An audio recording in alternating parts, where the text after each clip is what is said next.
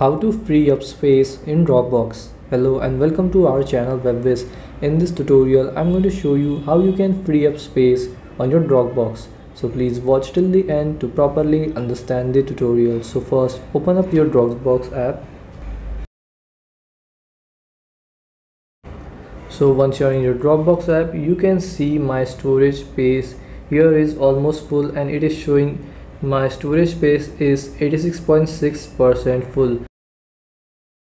So now to free up space, what you have to do is you have to first go to the file that you don't want in your Dropbox anymore. So for example, if I don't want this Maserati file, then here you will see these three dots. You have to tap on the files, the three dots in the right side, and then you have to tap on delete, and then again tap on delete to confirm.